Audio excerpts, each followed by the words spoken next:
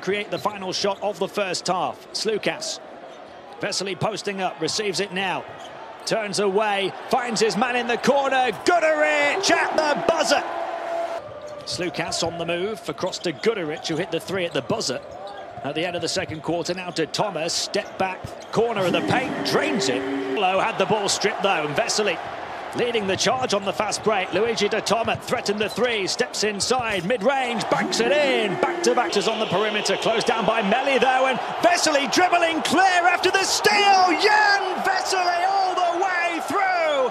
There's the gap even further here if they can keep the run going. Guduric fizzes it in, baseline, backdoor cut. Melli puts it in the corner, skips around the frame of Hines, drives in, left arm towards the basket. And they get a third chance opportunity, Fenerbahce.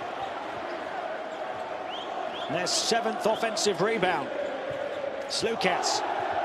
Shot clock down to the final 4. Slukas twisting and turning and finding Melli, who puts it in with the contact. And looking to take the lead here from 15 down. Melli backing in, going to work on the inside. Hangs in the air, can't hit though. Vesely.